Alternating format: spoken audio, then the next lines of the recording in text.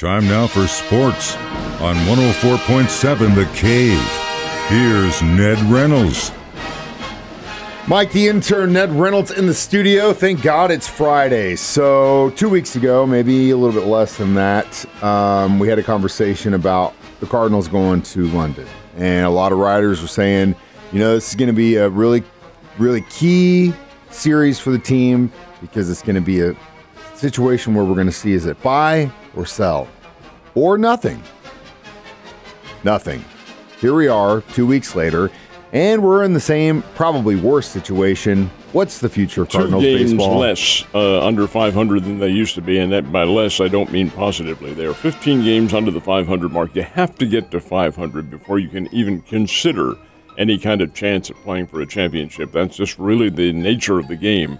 Well, the Cardinals have 75 games remaining in the season, and they are 15 under 500. Won last night, but we'll get to that in just a minute. Many of the baseball pundits around the country are saying the Cardinals really need to consider selling. And interestingly enough, among the names that are being mentioned are Jack Flaherty and Jordan Montgomery. And I say interesting, it's really not all that surprised because both of those guys are free agents at the end of the season. Now, might they sign with the Cardinals again? Yeah, they might. Flaherty was particularly good last night. Montgomery probably going against the Chicago White Sox this weekend in Chicago.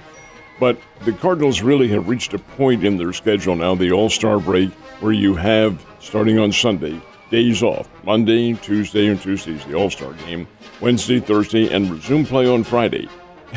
When you're idle like that, there's a lot of talking that will take place. I wouldn't be surprised if the Cardinals do make a deal. They did send Matt Liberatore back to the minor leagues. That in and of itself is something of a surprise since Liberatore was a member of their starting rotation, but has been very much less than impressive. So he goes back for some minor league work, hopefully, and we'll see if that results in itself. But did the Cardinals make a deal this coming week, the week ahead? We're still 2 weeks away from the trading deadline, but hey, something's got to be done. Something's got to give, man. We've got so much baseball left. It's too early. I don't want to say too early in the season. We're at the halfway point, but still, there's so much baseball left. It's not a good thing to be down like this for 3 months or 2 months, whatever it is. Ladies playing golf at Pebble Beach right now, while some of the guys are across the pond here soon. U.S. Women's Open tournament has begun. It has indeed, and this is one of the biggies, if not the biggest one on the LPGA Tour. But there are many who are LPGA players, that's the Ladies Professional Golf Association, who are not from the United States. The leader is Ziyu Lin, who is a veteran from China. I say veteran, she's played on the LPGA Tour for 9 years now and never gotten a win. Been in the money, yes, but never had a win. She's the leader at a 4 under par at Pebble Beach. That's very good. Now, the rest of the field is very closely bunched, and anything can happen out on that course. But the fact is that there are any number of outstanding golfers playing. Michelle Wie, who 20 years ago was one of the big up-and-coming United States stars, this is her last tournament. She has announced her retirement. She's married now. Michelle Wie West is her name, and she's going to hang it up after this one. But, boy, that makes you feel old because you remember when she was a kid out there on the tour and just getting underway, and here she is going to retire. But anyway, be that as it may, Ziyu Lin is the first-round leader by 1 stroke. Priorities, my man, priorities. Speaking of which, while you're talking about what's going on with the Women's Open right now, did the Saudis go after any of these ladies for the LIV Tour? Did that work? They're just men only. No LIV Tour for the ladies. Just curious. Team USA has been revealed for the upcoming World Cup competition. And did we get any big-name pros on this team? Everything's relative. Are they big names? Really, that's not the case. Are they good players? Oh, absolutely. They're all NBA players and some pretty good ones. Paolo Banchero is the interesting one. He is from the Orlando Magic. Banchero had a really, really good rookie year in the NBA. He's from Duke. He had the opportunity to play for Team Italy since his dad is Italian, but he's born and raised in the United States. Went to Duke, obviously. And he said, nope, I'm going to play for the USA. So that he will be one of the strong members. Mikal Bridges and Cam Johnson from the Brooklyn Nets. Tyrese Halliburton from the Indiana Pacers. Austin Reeves. He's the kid from the Los Angeles Lakers who, while the Lakers got blown out in the NBA playoffs and really handled by the Denver Nuggets, Reeves was outstanding. He's a great long-distance shooter. Kid from Wichita State first and then Oklahoma second. He's on the team, and there's several others. Big names? No, not headline names at all.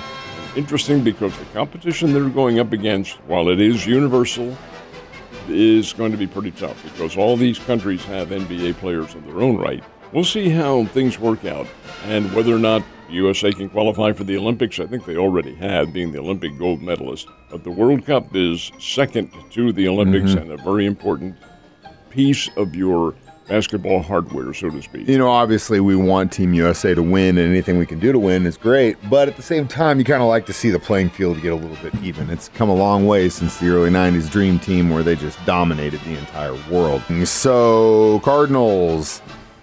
nothing going right for that team right now. Yeah, the last night was a different story. They did win last night, and the final game of their 4-game series with Miami, the Cardinals win in most un-Cardinals-like way. They shut out the Miami Marlins. When the Cardinals win, it's usually 10-9 or 14-13 or something like this because they're pitching isn't very good. But it was last night, and Jack Flaherty is the individual who really began to fashion the shutout. He had 2 relievers down the stretch.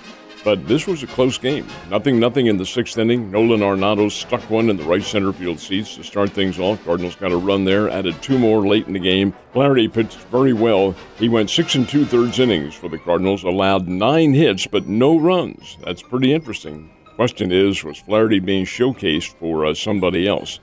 And Miami hit the ball very well. But the fact of the matter remains they could not get any runs across, and the Cardinals are the winners by a score of 3-0. Now head to Comiskey Park, or what used to be Comiskey Park in Chicago, to play the White Sox this weekend. Then it's the All-Star break, and we'll stay tuned to see if there's any rumblings going on during that All-Star break.